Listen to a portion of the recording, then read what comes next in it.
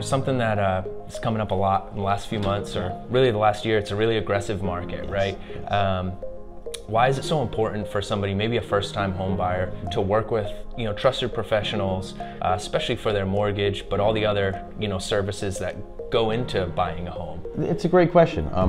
You and I had talked about this before, and I look at the mortgage process as it's a process in one, but two, it's kind of like a table. All the legs of that table are important. If one's a little bit off here or there, it's going to be wobbly, it's going to be a lot of turmoil. We believe in, and I believe in, ease of transaction. And our job is to work together for that client. So when you create that synergy, and we use that word a lot in my office, our branch in Warwick, synergy is a big word because we believe in that. You have to have synergy with your clients, but you have to have synergy with your partners. An example of that would be, you have a client, the realtor, you're working well together, and they pick their own title company. The borrower picks their own. And then things start going wrong. I don't have the ability to pick my phone up at 11 o'clock at night and call the owner of that title company complaining because they don't know who I am. Whereas if it's one that I've recommended, you better believe that they're going to respond to me because not only are they representing the client, but they're representing me because I referred them. So they're risking my reputation, and they don't do that to me. Same thing with our insurance partners, same things with our, any partners. Back in the day, it used to be appraisal partners. You don't have appraisal partners anymore. It's done through appraisal management companies. But that synergy of everybody working cohesively together is what gets your client from start to finish. And if you've done your job right, the client doesn't even realize how many issues come up during a loan process because it's our job to work together. So it is important. And I get a lot of people that say, oh, well, my uncle or my friend or my this.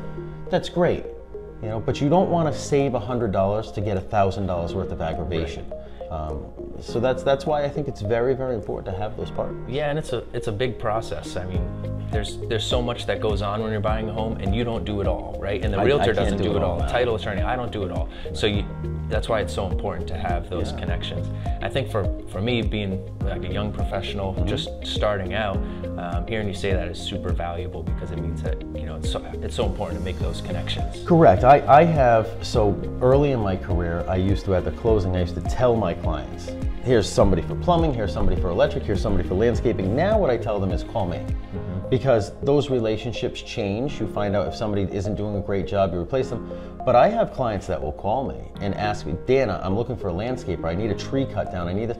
There's a 90% chance that anything you need, I have somebody that I can refer to you. And there's a 100% chance that the person I refer to you is going to treat you better and give you a better price than the random stranger.